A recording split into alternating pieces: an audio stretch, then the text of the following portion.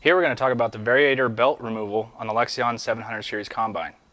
I'm on the right side of the machine here, and this procedure can be done on 4 different drive systems. We have the feeder house, the threshing drive, which I'm going to show you here, the cleaning fan system drive, and the rotor drive. The first thing I want to do is slow down the drive system speed in the cab to the slowest speed. I can tell that it's at the slowest speed because our Variator belt is closest to the outer edge of the driven pulley.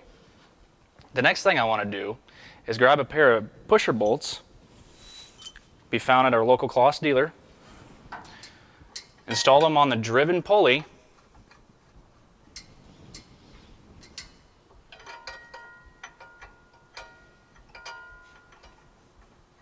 tighten those bolts up, and this will spread the pulley apart so we can remove our belt. Now, 2 things I want to remember when doing so.